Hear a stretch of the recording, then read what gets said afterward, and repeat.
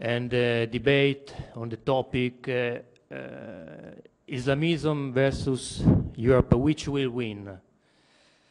Hopefully it will be Europe to win, but it is important to have a bigger awareness of this ongoing conflict, awareness that there is a conflict, that it is our duty to fight it, to preserve our civilization, our society, and our culture against this very, very dangerous enemy that is today also inside our nation and our continent. Working language is English, in homage to our very distinguished guest from the United States, Professor Daniel Pipes. He is a guest of high international standing, a well-known scholar of Islamic studies. He is also the president of an important think tank, the Middle East Forum. And our second and equally appreciated speaker is Mrs. Laura Cianciarelli. Laura is an Arabist, a Middle East analyst for various Italian media. She is also author of this recent Machiavelli report titled in Italian language, ISIS 2.0, the end of the caliphate doesn't mean the end of the jihadist threat. You can find it in our copies here or just download for free on our website. Could you explain, Laura, why is Islamic terrorism still a present and serious threat to Italy and in general to the Western civilization? Good afternoon. Thank you all for being here tonight. Is it working? Okay. It's a real honor for me to be a part of this panel. A special thanks to Professor Pipes and, of course, to Centro Machiavelli for hosting this debate. As you probably know, Europe is currently facing a big threat of Islamic extremism from ISIS, despite its apparent collapse in Syria and Iraq. It has become increasingly clear in the recent months that the ideology driving the ISIS caliphate is thriving, even though it has lost almost all its ground in the Middle East. The important thing is we must understand that ISIS identifies itself with the jihadi Salafism.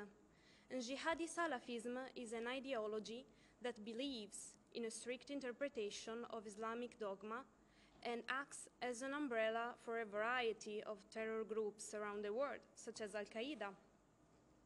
Without the need of a central organization, these terror groups pose a big threat and can act independently, which makes it hard to counteract them. It follows that by physically defeating one single group, there is no guarantee that another will not be replaced by another. And ISIS can be a good example in that it has managed to evolve into an underground network safe from outside threats. But now, let us look concretely at the way ISIS may pose a threat to the world, to Europe, and to Italy in particular. In the territories of the ex-caliphate, ISIS is getting organized and is sowing the seeds of discontent by destabilizing security and stability and fueling internal sectarianism. ISIS has been attacking infrastructure and civilians in a very cold-blooded manner. A few weeks ago, several terrorist attacks occurred in Iraq during the recent Eid al-Fitr celebrations, raising concerns of the resurgence of the Islamic State. Moreover, ISIS is trying to get organized and to create new provinces. They call these provinces wilayat. The purpose of that is to gain a kind of control and regroup. And for example, recently in India, ISIS has established a new province by taking advantage of the local tensions between the Indian government and the Kashmir local fighters.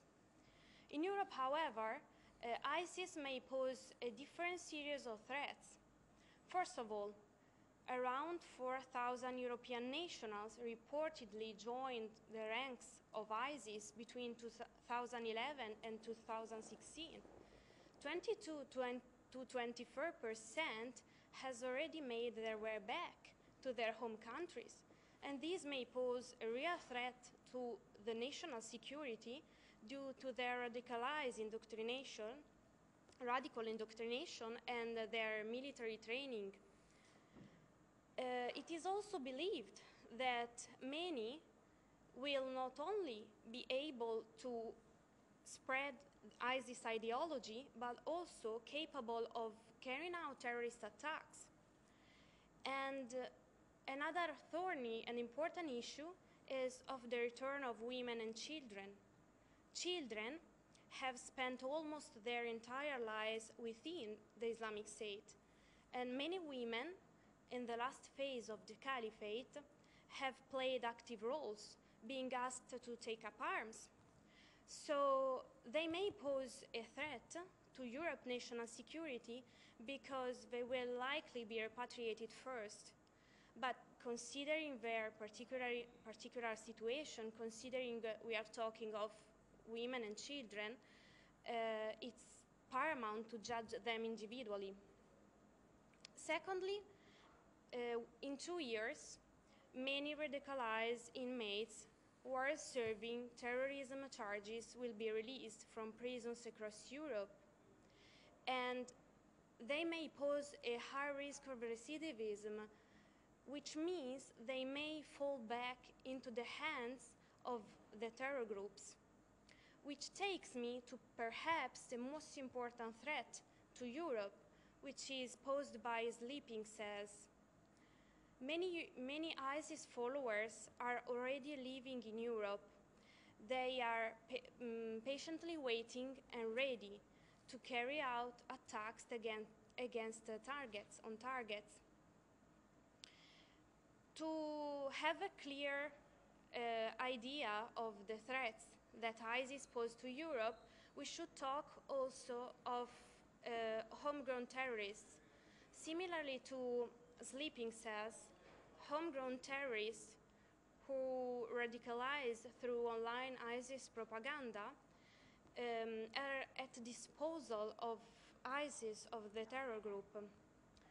So, according to Interpol, in most attacks in Europe in 2017 were carried out by homegrown terrorists. We are talking of European nationals. These individuals are Europeans, which means they were born or have spent almost their entire lives in Europe. So,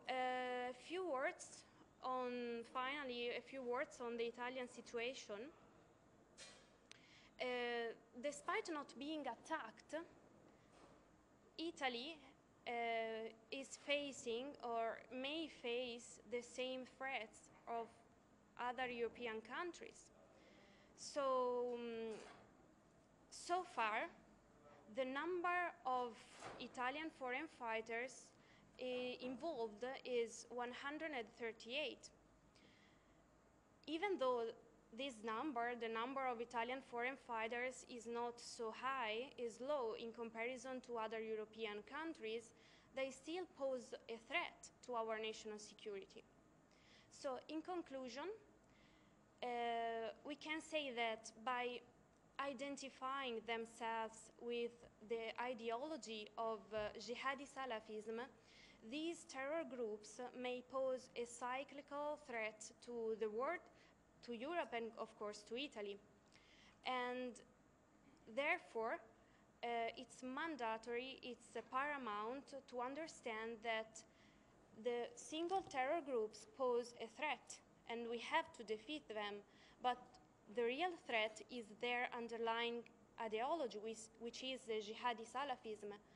So we must understand that and fight that to end the jihadi threat once and for all. Thank you.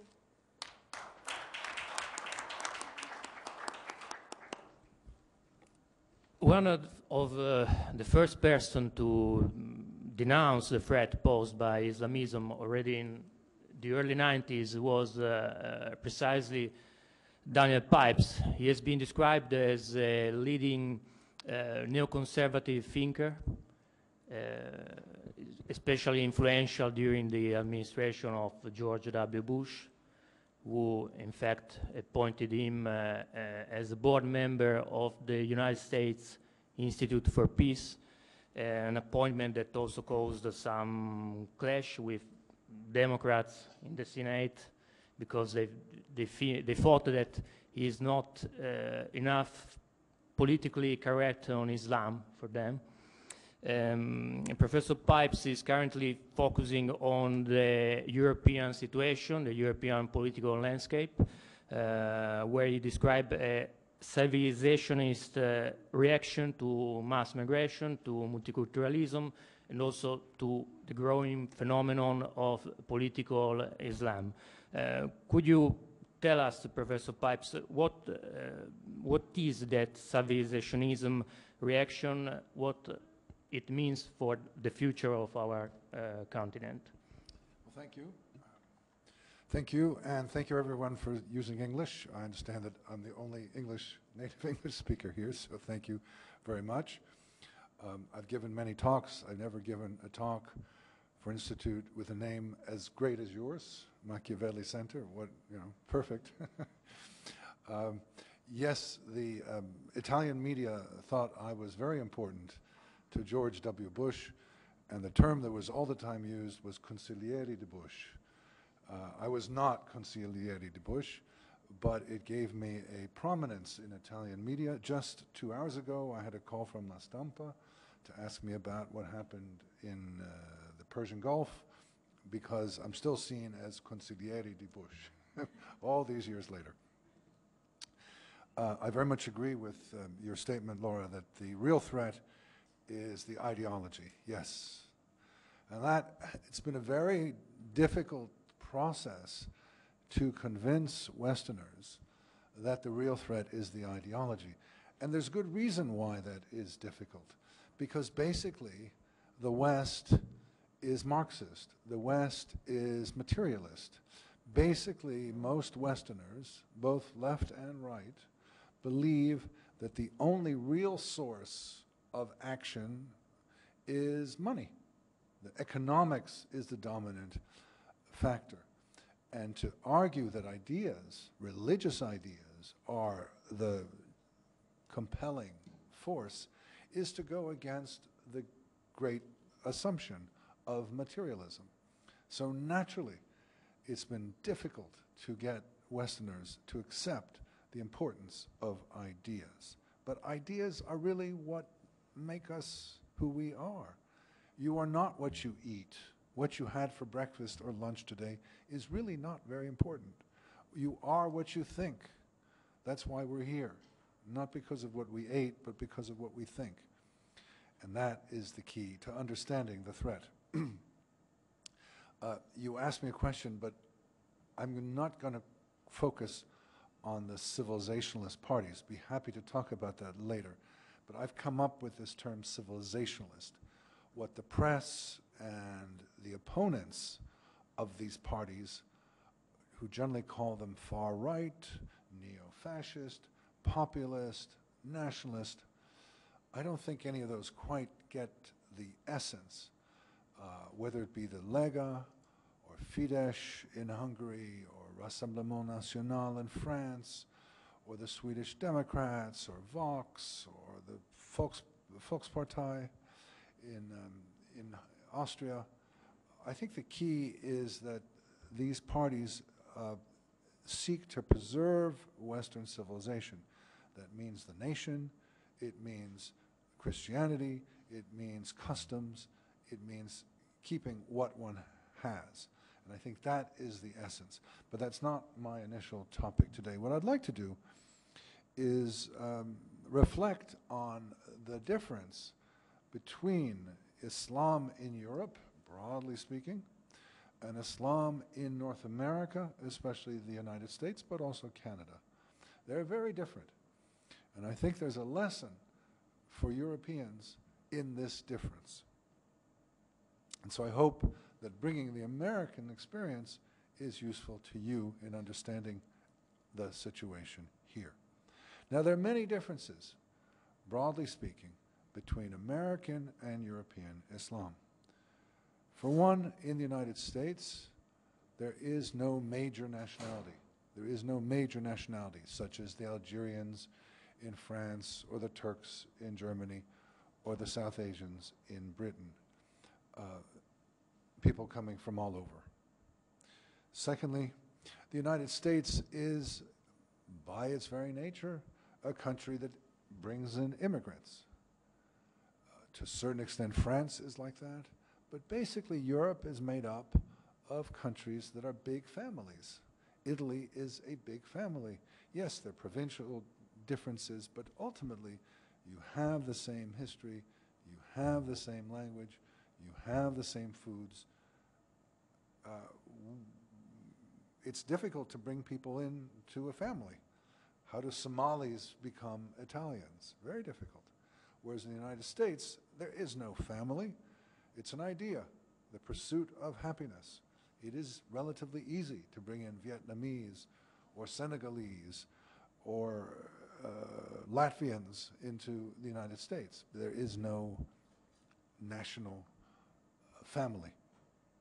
Thirdly, the United States is different.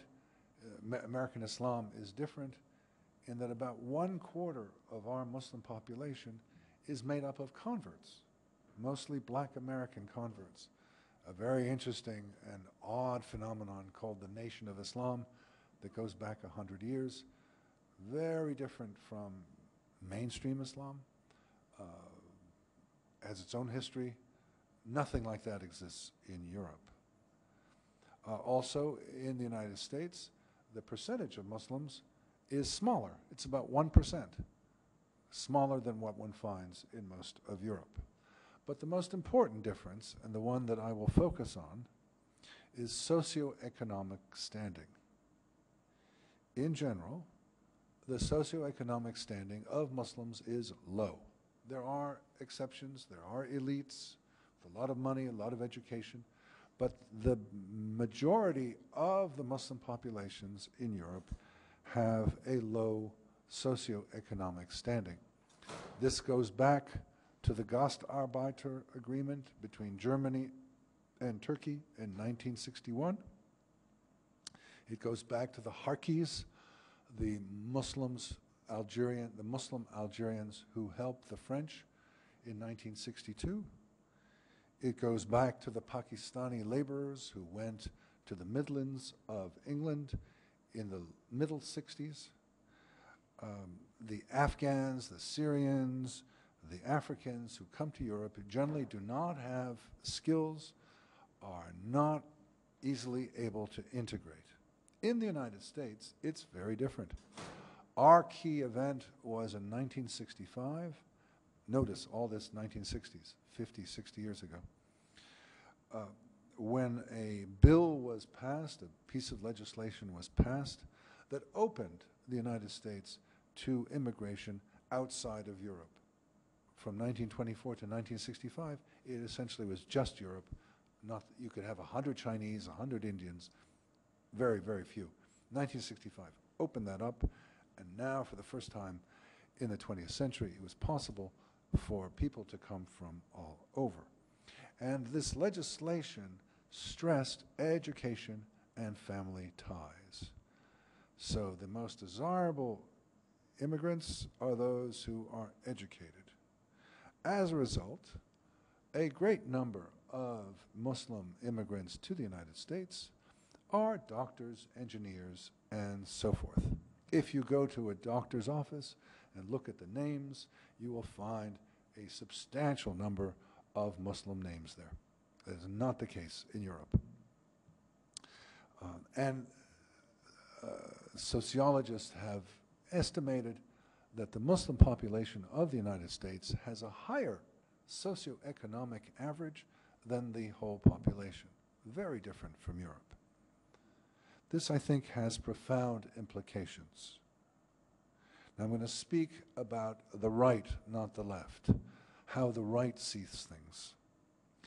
In Europe, the right tends to focus on mundane problems, on the problems of every day. I was very impressed a couple of months ago when I went to visit a city councilor in Vienna who gave a report to me about the problems concerning Muslims in the city of Vienna. And it's a long list. It had to do with unemployment, with overuse of medical facilities, exploiting the opportunities to have free medical care, language difficulties and language lessons, training and skills to be capable to get work in the Austrian market, the problems of living apart and the alienation that comes from that, diseases that have come to Austria, diseases that Austria did not know for many decades have come back. Criminality. The jails are disproportionately full of immigrants, and particularly Muslim immigrants. And various crimes that are distinct to Muslims. Honor killings, taharrush, the sexual predation, such as happened in Cologne, and so forth. All these are problems for a city government. One finds similar kinds of problems in other parts of Europe. For example, here with the ports and the refugee centers, such as the one in Sicily, Mineo,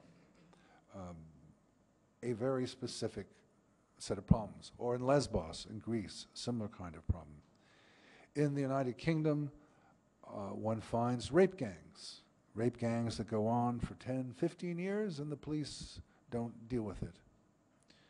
In France, one has no-go zones, places where the authorities do not dare to enter unless they go en masse, together as a convoy, 10 cars, 12, 15, so they have enough guns and enough force that they can enter into the areas. These are all problems that do not much exist in the United States. Yes, there are some exceptions. For example, the Somalis in Minnesota were brought in and put in Minnesota. They have generally lack skills, have a lower educational level, have difficulties. And of course, a number of the American black converts do not have skills. So there are exceptions. But basically, the list that I just read you about criminality and lack of skills and so forth does not apply to the Muslim population of the United States. And therefore, Europeans tend to look at the United States as a place that has solved the problem. We don't have the problems you have here. But I am now going to report to you that we have our own problems. They're different problems. But in some ways, they're worse problems. So even when you have solved your everyday problems, you then have a new problem to face. And that is Islamism. Islamism is a form of Islam that attempts to regain the glories of 1,000 years ago by trying to live as Muslims did 1,000 years ago.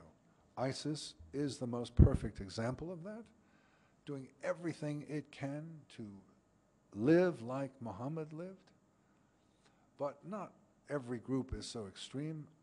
All the Islamists seek to apply Islamic law, the Sharia. All of them believe that applying Islamic law will make Muslims strong and rich as they were in the medieval period. All of them seek the recreation of the caliphate, al-Khilafah, to be the ruler over a single Muslim polity. Now, it's not that Islamism is not present. Of course, ISIS is here and so forth. But the focus of European attention tends to be on criminality, unemployment, skills, disease, sexual predation, and so forth. We pay much less attention to those everyday issues, and we, again, speaking about the right, not the left, we are focused on Islamism. Because American Muslims are well integrated into mainstream life, they can look beyond the immediate concerns and they can think big. And it's not just violence, and indeed violence clearly is not the way forward. If you wish to change the system in a Western country, clearly violence is not going to get you there. We all have police, we have intelligence services, we have militaries that can take care of the violence. If you have great aspirations to take over, it has to be by having people come in, by having dawah, by having proselytization, by propaganda. You have to get your ideas across. And that is, in fact, what we experience more than you do. Let me give you a few statements by prominent American mainstream Muslims. Siraj Wahhaj was the first Muslim ever to give a prayer before Congress had a meeting. This was some 25 years ago. So he's prestigious, he's mainstream, and yet he said that Muslims can replace the U.S. constitutional government with a caliphate. Quote, if we were united and strong, we'd elect our own emir, our own leader, and give allegiance to him. Take my word, if 6 to 8 million Muslims unite in America, the country will come to us. It's not actually 6 to 8, it's more like 3, 4, but that's not important. What's important is that he believes that if Muslims act together, they can take over the country. Ismail al-Faruqi was a professor of religious studies at Temple University. I went by the Temple University building today, so you have Temple here. Temple University in Philadelphia. He was the first theorist of how to make the United States a Muslim country. Quote, nothing could be greater than this youthful, vigorous, and rich continent of North America, turning away from its past evil and marching forward under the banner of Allahu Akbar, under the banner of God is great. Zayed Shakir was the Muslim chaplain at Yale University. He has stated that Muslims cannot accept the legitimacy of the American secular system, which, according to him, quote, is against the orders and ordainments of Allah, against Allah. To the contrary, he said, the orientation of the Quran pushes us in exactly the opposite direction. In other words, Muslims may not participate in American life, and, well, there are many more, but I'll stop there with the quotes. These quotes reflect a larger vision of taking over the United States, and not taking over through violence, but taking over through population change, through conversion, and through influence. So the actions of the Islamists in the United States tend to focus on school textbooks in the public schools to offer Islam. And indeed, if you look at the public school textbooks, Christianity and Judaism are on the side, and Islam is given a special place, very often. University courses, what's called deplatforming, this is a new verb in English. If you are talking about Islam on Facebook etc. And it's not acceptable to Facebook, off you go. But it's not just social media. You can lose access to MasterCard.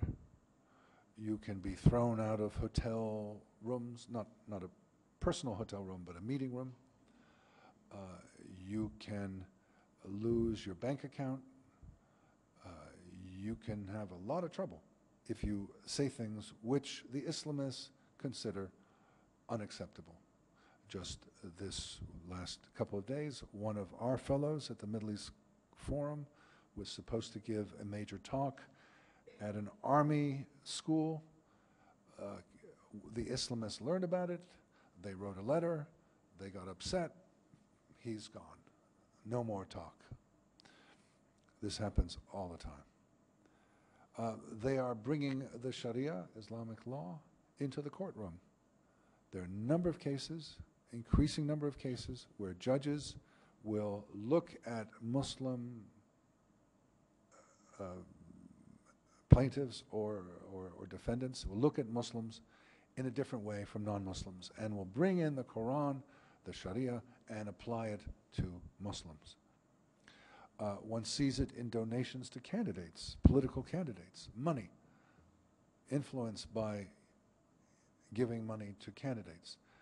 You have to have money to do that. You have to be a doctor, an engineer, or something like that to have the capability to give money. And what's happened recently, it's not just money, but actual Islamist candidates. There are two famous ones now in the US House of Representatives, Rashida Tlaib and Ilhan Omar. They are the most famous, but there are plenty of others who are now in the American political system and who are quite openly advocating for Islamist power. So, in conclusion, yes, the mundane problems of criminality and unemployment are very important.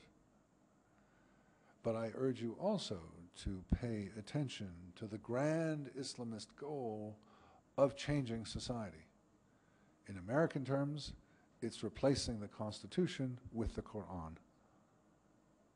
This may sound impossible, but look at the United Kingdom. It's happening in some places. Islamists want to take over. They believe Islam is a superior civilization, and they believe that Islam should have a special place, and they are pursuing it, particularly in the United States and Canada, quite openly. You can only prevent this if you understand it. It's not enough to focus on criminality and unemployment and drug trafficking and so forth. One also has to look at the larger picture. And so the title of this talk is Islamism versus Europe. Who will win? I don't know. It's an open question. This is our burden. Thank you.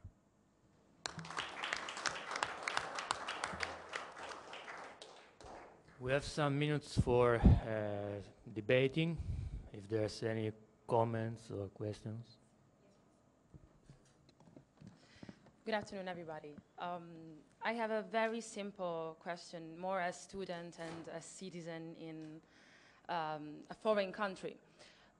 You say that in Europe we are not considering as much as we should Islamic culture, and so what do you suggest? Would it be necessary to build a new ideology? Because the main point could be, why are European citizens, European nationals, sticking on a foreign culture, maybe which has nothing to do with their own roots? Which is the point?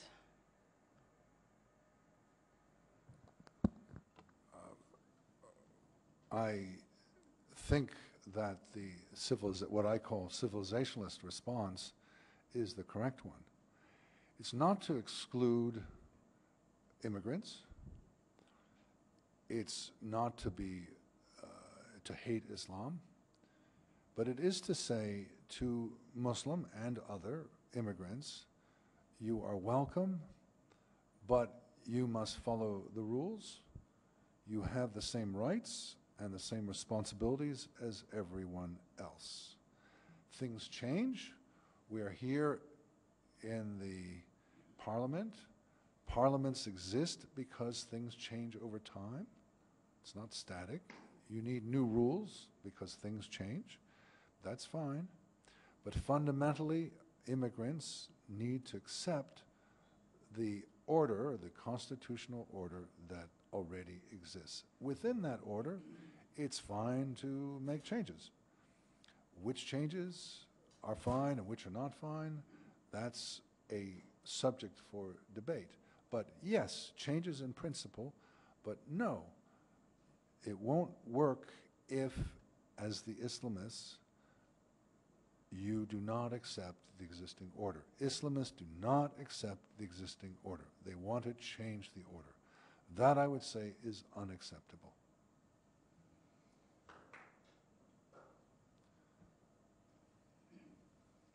Thank you, Daniele. Grazie.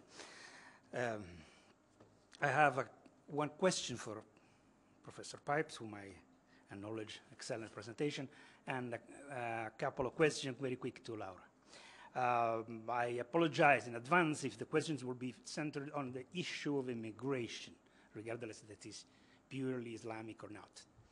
So, to Professor Pipes, two words as self-presentation. I've been devoting my life to development cooperation. I've been country manager in 4 continents for Italian cooperation, Italian government, European Union, and United Nations. And now my main interest is immigration, exactly as the factor that most counteracts the philosophy of our life, that is development cooperation. Mass illegal migration is reverting the principle of sharing resources for a better world, that is the principle of development cooperation, and mass migration is destroying the beauty of this planet in terms of human biodiversity. So that's why the purpose of the rest of my life will be this. Sorry. Now, to Professor Pipes. You presented us the American or USA pattern of migration versus the European one. It's a very interesting reflection. My question is, this model of low-educated immigrants, sometimes entered through illegal channels, in any case of low quality, especially aggressive, reluctant to integrate, and so on and so forth, all the things that you told us, that are evidenced in the especially in the last waves of immigration in Europe, and so different from America. Isn't it that the United States is facing the same pattern with the last waves of immigrants from the southern border, like Central America and so on? Are you copying, let's say, the European model? By the way, also European model is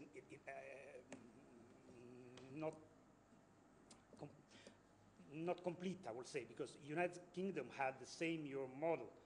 Hospital in London are full of doctors and nurses, very well qualified, very well educated.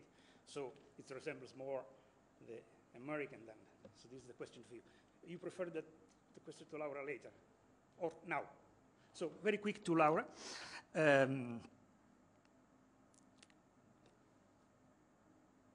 The war in Syria and Iraq from 2011 provoked a big wave of refugees. In my perception, it did not affect Italy at all. I've never met, I'm around, I'm in this world, I never met one single Syrian on one single Iraqi, unless of a different category than migrants. Why? How could you explain this aspect? And the second question related to this, why Italy has not been affected so heavily by terrorism as other neighbor European countries? That's it. Thank you.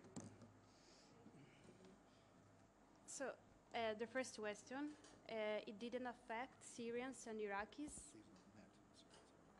Oh, okay.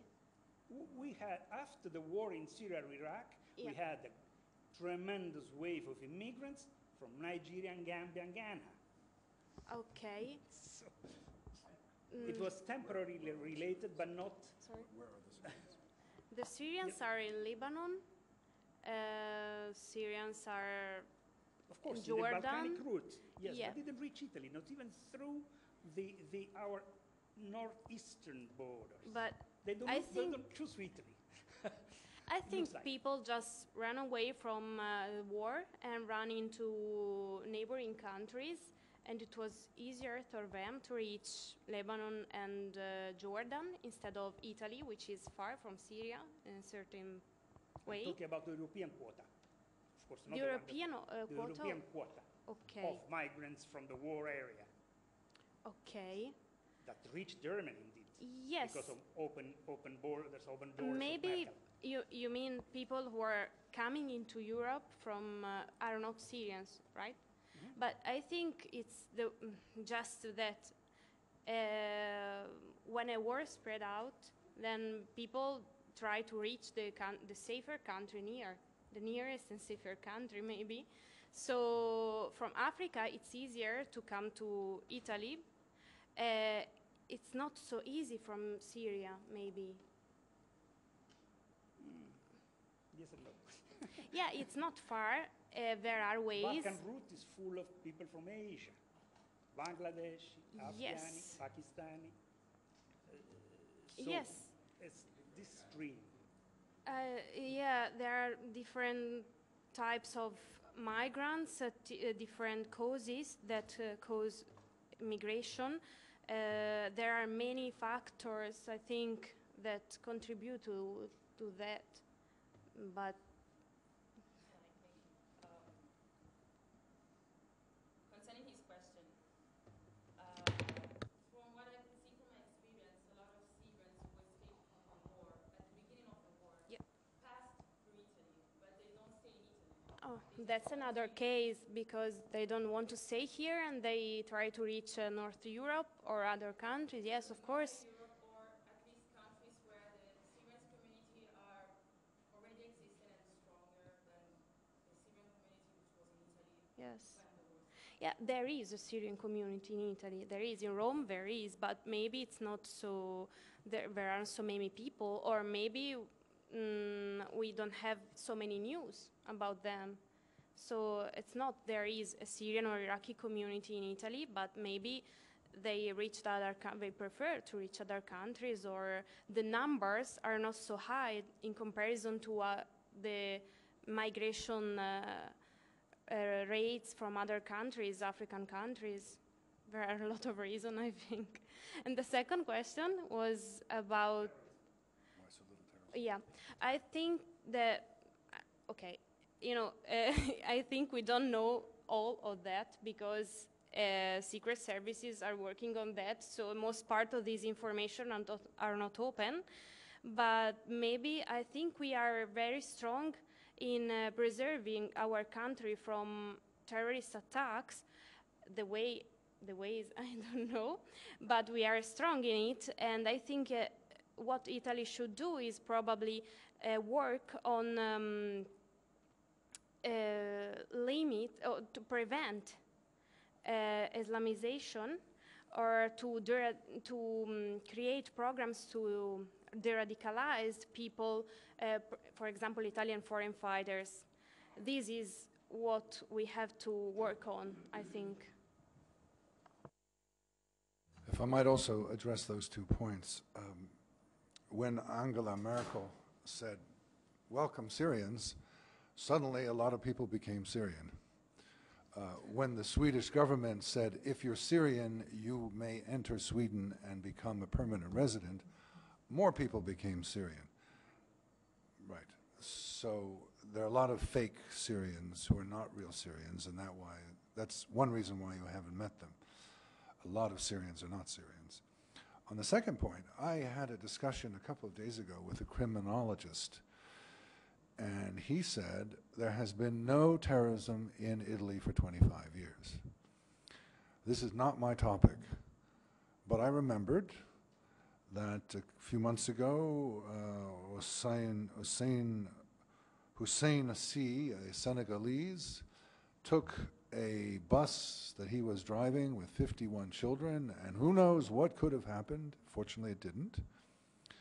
I recall that in 2004, Mustafa Shauki had a bomb outside a McDonald's in Brescia. I recall in 2003 in Modena, I forget the name, but a Palestinian had a bomb outside a synagogue.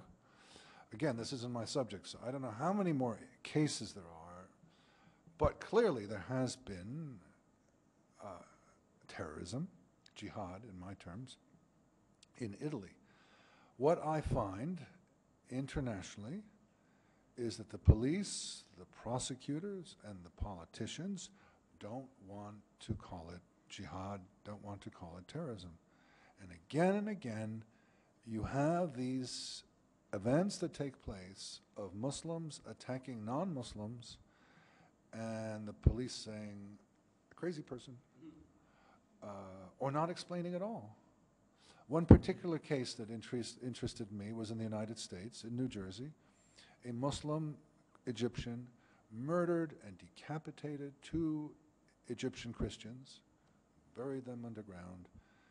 He went to trial, he's in jail, but we never found out why he did this. Was it over money? Was it over a woman? Was it a family thing? Or was it jihad? We have no idea. It took place 6 years ago. So they hide it. And they say it's just murder. But clearly, in some cases, I mean, when a Palestinian has a bomb outside a synagogue, doesn't that make you think it might have some larger political motive? So I don't trust the police. I call them the police, you know, the prosecutors. They're not serious. And I was told in Italy it's different. They are serious. You can trust them, but I don't believe that. On your question for me about Latin Americans, yes, there is a similarity between, say, Africa and Europe and Latin America and North America. For example, our largest source of immigrants now, surprisingly, are Guatemalans. Guatemalans, not Mexicans, Guatemalans. It may have to do with the price of coffee going down, who knows, but 140,000 Guatemalans last month tried to enter the United States. So yes, the size and the nature of the illegal immigration is similar. The big difference is the Guatemalans, and Mexicans, and other Latin Americans do not have jihad, do not have Islamism.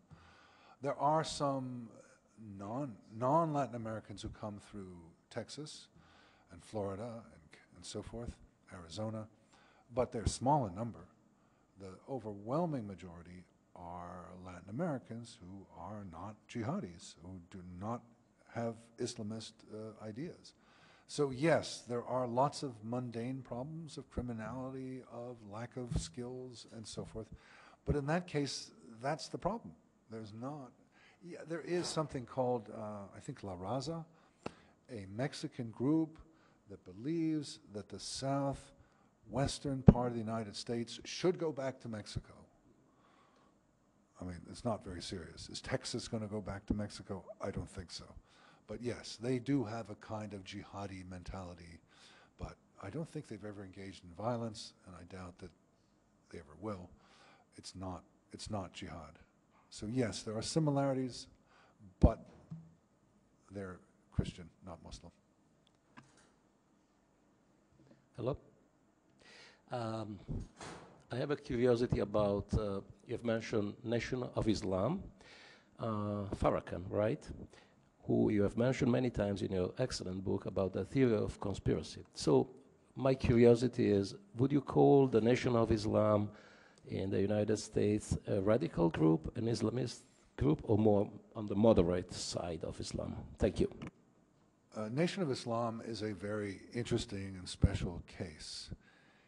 It began a century ago when some American blacks try to escape being African blacks by saying, no, well, we have dark skin, but Indians have dark skin too. We're not Africans, we're Moors, Moros. And with that came the idea that we're Muslims, we're not Christians. And in 1930 or so came the notion that the Nation of Islam, a separate organization, that to be Muslim is not to be black. And you can avoid the discrimination by becoming Muslim or Nation of Islam. Nation of Islam was created by American blacks who knew very little about Islam. And if you look at the specifics of Nation of Islam, it's not Islam. And for the first few decades, until the mid-1950s, Nation of Islam was a small group that nobody had heard of and had no connection to Islam. In the 1950s, a couple of things happened. Malcolm X made it a major, much more important phenomenon. More people joined. And for the first time, they came into contact with Middle Easterners, with Iraqis and others who said, this isn't Islam. And so tensions developed, and many of the Nation of Islam members became regular Muslims, normative Muslims, Muslims as we understand it, including Malcolm X. He converted out of Nation of Islam to become a regular Muslim. This led to many tensions, including his murder. In 1975, the head of the Nation of Islam died. He had sent his two children to, his two sons to Cairo, where they learned Arabic and they learned real Islam. And so when one of them succeeded his father in 1975, he made the whole thing regular Islam. But in 1978, Louis Farrakhan said, no, I can't accept this. I want the old Nation of Islam. And now for 40 years, Farrakhan, who is quite sick with cancer, has headed Nation of Islam. Nation of Islam is small. I mentioned that 1/4 of American Muslims are converts, mostly black. The overwhelming majority of them are regular Muslims. Their origins come from Nation of Islam, but they or their parents or their grandparents left Nation of Islam in the 50s, 60s, 70s, 80s, and they're just regular Muslims. The Nation of Islam may be 20,000 people. It is all about Farrakhan. I expect that when Farrakhan dies, which could be any day, Nation of Islam more or less collapses. Nation of Islam, to answer your question, is radical, but it's not Islamist. It is anti-white. It is anti-American. Nation of Islam wants to separate the United States into white America and black America. There's a famous picture of the head of the American Nazi movement, sitting there listening to a speech by the former head of the Nation of Islam, Elijah Muhammad. In other words, they agreed. The Nazis and the Nation of Islam agreed racial separation. It's a terrible thing to have races together. Nation of Islam is not Islam. It has become more Islamic over the past century. Louis Farrakhan goes to Iran, goes to Libya, went to Libya, and he's been influenced, but still it's not Islam. So I think it's a temporary phenomenon. It was the bridge between unchurched blacks who are not really Christian, and Islam. It served its purpose. It's now no longer very significant, but it had a very major impact, and there are 750,000 American blacks who are Muslim, and the numbers could go much higher. So it has an important historical role, but and it had it was quite violent, But now it's elderly, it's small, it's not very dangerous or important. Very quick. Before you were talking, Daniel, a question for Professor Pipes. Before you were talking about the situation now in the United States about Muslims who are American Muslims who are advocating a change in the American Constitution and wish to bring the United States to Islam. So these are people who are already in the United States. They have been teaching in universities. They are mainstream. They're quite famous. What is the antidote for this kind of situation? And do you think there is a change right now between the Obama administration attitude towards this kind of problem and what is the Trump administration doing? Do you see there is a change in attitude toward this specific kind of problem or none? Thank you. Thank you. It feels like the Cold War again, in that left and right in the United States and in Europe have a fundamentally different approach. So in the Cold War, the right said the Soviet Union is a terrible threat. The left said, not so much. We can work with them. And so today the same. The right tends to see Islamism, or more broadly Islam, as a great threat. And the left says, no, we can work with them. So whether it's a Republican or Democratic administration means a very different approach. But it's the same thing in Europe. I mean, if the socialists are in power in Austria, it's very different from the conservatives and the civilizationalists. There is an exception to that in Denmark. Just a week ago, the election showed a social democratic party focusing on this question. So this is, I think, very important and very new. But until now, the left has been casual, has been not very worried about this. So maybe Denmark points to a change. As for the antidote, what to do, the important thing, as both of us said earlier, is ideas. One can't just focus on violence. One has to look at the ideas. And Islamism is there are many different kinds of Islamism, but just like there are many different kinds of communism, but still, there's a basic idea. I mean, the Chinese Communist Party and the Italian Communist Party are very different, but still, there's a basic idea. And ISIS and the Muslim and Erdogan are very different, but there's a common quality. We need to fight those ideas. And the most effective way of fighting those ideas is to help those Muslims who are anti-Islamist. Because in the end, the only way to attract Muslims away from the Islamist ideas that are so powerful today is by offering them an alternative. And we who are not Muslims can't do that.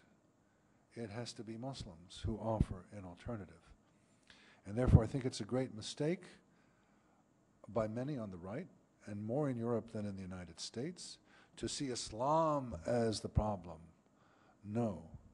Radical Islam is the problem, and moderate or reform Islam is the solution. We must help financially and morally and by providing platforms to the anti-Islamist Muslims to get their word out. They are critical. We can fight the Islamists, we can arrest them, we can put them in jail, we can argue with them, but in the end it is the Muslims themselves. It's a civil war between Muslims, and it is the Muslims who are anti-Islamist who have to provide a message that is compelling, attractive, that is going to defeat the Islamist message. It's going to take time. But it took time for the Islamist message. The Islamist message began 90 years ago. And by the way, Italy had an important role, particularly in Egypt. They were looking, Hassan al-Banna, the founder of the Muslim Brotherhood, was looking at Mussolini and said, this is interesting. We should learn from Italy. And it took, at the same time, one had Khomeini in Iran, Maududi in India, and others who were looking at totalitarianism and saying, looks good. Get the state, give the state more power, have the leader be the leader of the people, and so forth and so on. Fascism, they use this term Islamofascism.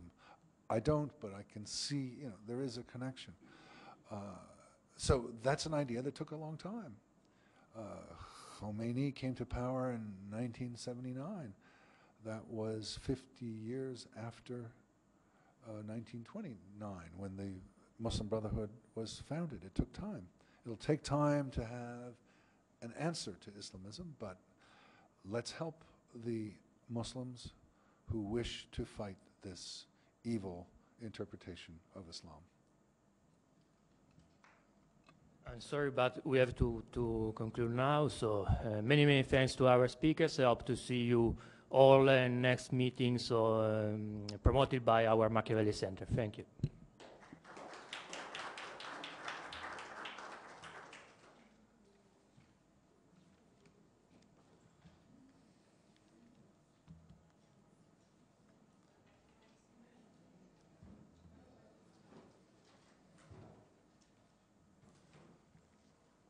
So, good to meet you. Good to meet you. Thank you very much.